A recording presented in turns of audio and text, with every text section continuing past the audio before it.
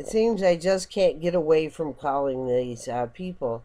I noticed my senator from Washington State is with the public lands, forest, and mining on public lands through the Department of BLM. So they're called the U.S. Senate Committee on Energy and Natural Resources.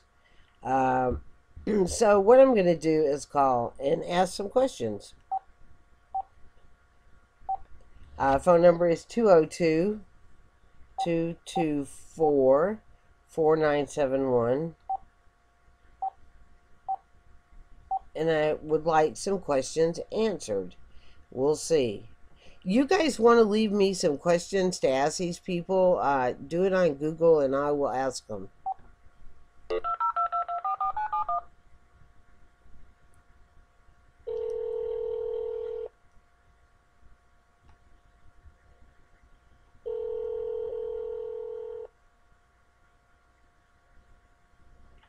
Committee on Energy and Natural Resources. Hi. I have a few questions. Do you think you could help me with that? I will try my best. What can I help you with? Okay, I understand that this is a committee for public lands, forest, and mining. And this is on public lands, right? I'm sorry? All right, I'm calling, what number I called was the subcommittee on public lands for forest and mining. So this is public lands, right? This is the Committee on Energy and Natural Resources. We do have a committee on, or a subcommittee on public lands, forest, and mining, yes, but there isn't a separate number. We just have our full committee front office. Okay. This is my question. You know, they're running the guy off his land in Nevada. He's on public lands, BLM lands.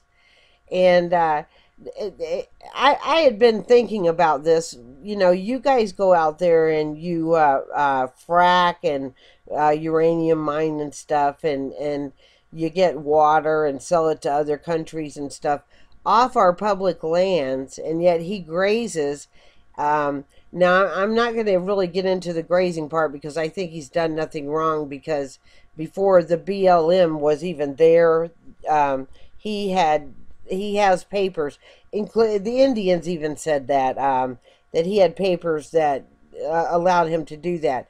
But my problem is if you guys are making money off of public lands by the shale oil reserves and the minerals, you know, and fracking and the water rights, wouldn't that be returned to it's public lands? Wouldn't the public receive some kind of money back from that, since it's our land? I unfortunately don't have an answer for that for you. What state are you calling from? Washington State. Okay, so the best thing to do would be to probably call the senators from your state. So Senator Cantwell is actually on this committee, so you can let her know how you feel on this issue. Just here at the committee, we don't generally take constituent comments. So I'm happy to transfer you to either Senator Murray or Senator Cantwell's offices if you'd like. Well, which one would answer the phone that I could talk to? You know, for 5 years, I've never got to talk to one of them on the phone. Do you know which one I'd probably be able to talk to? I have no idea, but each of them have a staff that I'm sure will be happy to take your comments. Well, the staff always says we can't answer that. So probably Patty Murray doesn't seem to like to answer any questions. So Maria Cantwell, let's try her. Okay, I'll transfer you.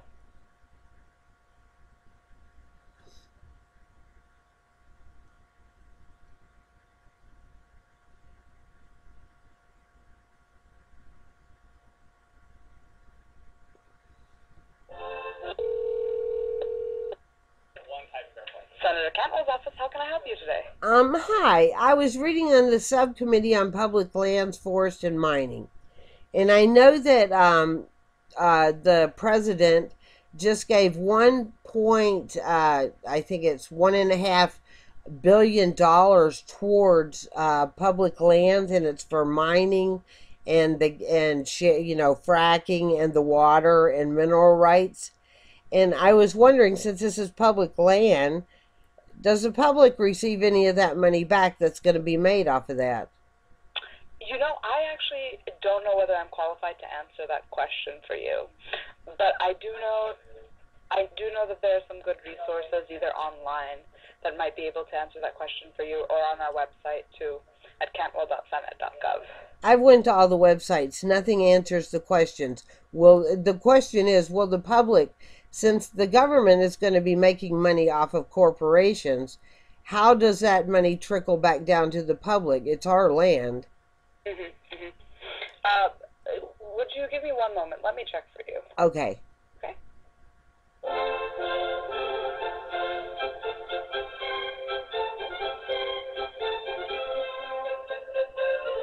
Sorry about the music, guys. Tell you what.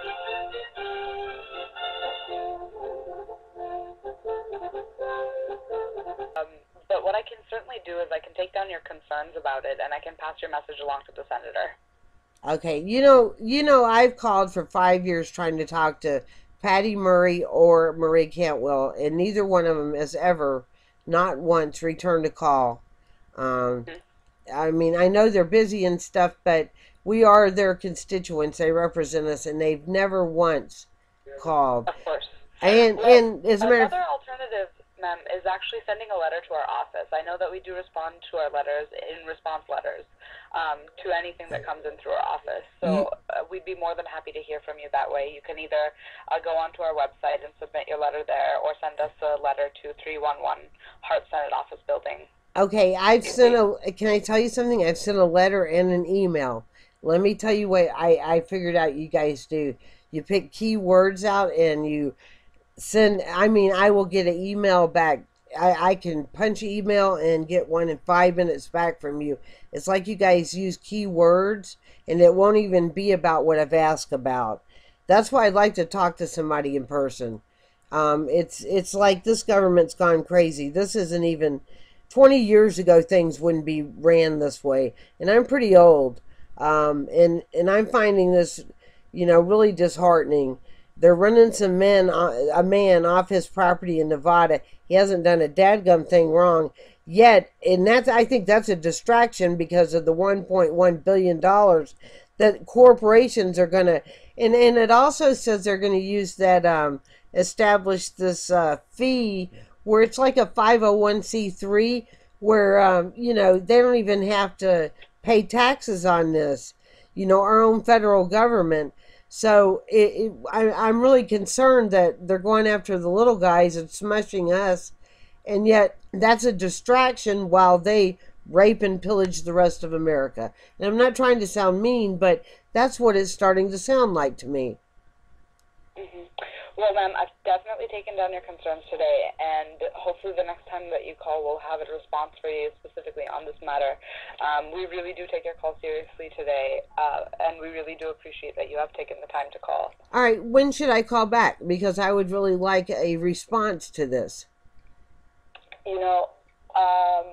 What I'm going to do is I'm going to take down your information, if that's all right with you, and we can see whether we can get a response. But I would suggest maybe sending another email if you'd like, to get a more direct response to this issue. No, because they just tag words and they'll say, "Oh, we're glad that you approve of what we're doing." And I've never wrote a letter that I've approved of anything you guys have done, and that's the kind of response I get. Okay. Well, what I can suggest is maybe try giving a call back early next week, and I'll see whether we can figure out an answer. Okay, and I have one more thing to say. Could you guys leave the little Clyde Bundy, the last rancher, there alone? Could you just put a thing into Maria Cantwell to say, leave him alone, man? We used to be a farmer. We used to be organic farmers. And I'm also indigenous, and you guys found a way to wipe us out. So, I mean, as long as we're not producing and paying, high rates of taxes, you wipe the little guy out. So why don't just one time let this guy go? I mean, that would be the most honorable thing you could do. Could you pass that on? I would certainly love to pass that on for you. Thank you so much for your call today. Okay, I'll be calling back. Okay, take care. Bye bye.